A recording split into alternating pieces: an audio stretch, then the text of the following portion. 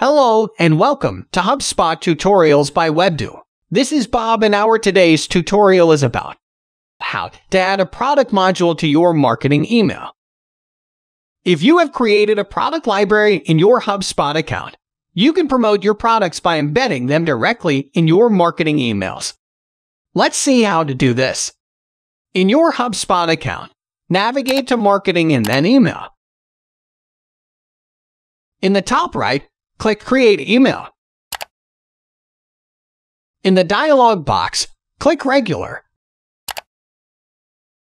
Click the Drag and Drop tab, then choose an email template. Click and drag the product module from the Content tab in the left pane directly into the email editor.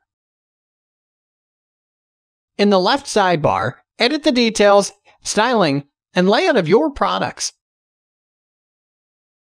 Once you're done editing the details and design of your products, click Done at the top of the left sidebar. Continue designing the rest of your email, or click Review and Send in the top right.